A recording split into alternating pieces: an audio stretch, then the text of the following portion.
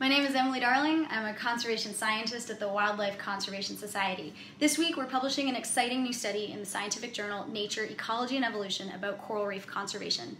This study has never been done before. It's taken over 6 years, the efforts of more than 100 coral reef scientists, and we've brought together the largest data set on coral communities from the Indian and Pacific Oceans, from more than 2,500 reefs.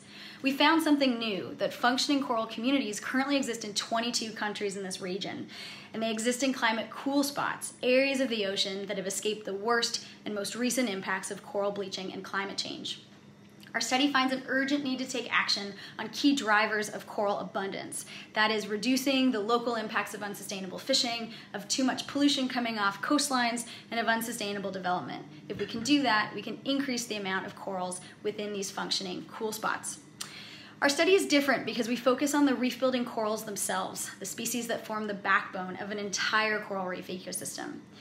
Our study also makes simple thresholds for policymakers, where by looking at the underwater condition of your coral reef, usually through monitoring by local scientists, as well as how much climate impact that reef has experienced, then we can determine which management strategy is most appropriate for that reef. Should we be protecting functioning coral reefs? Should we be recovering impacted reefs? Or working with communities to transform away from their dependence on degraded coral reefs?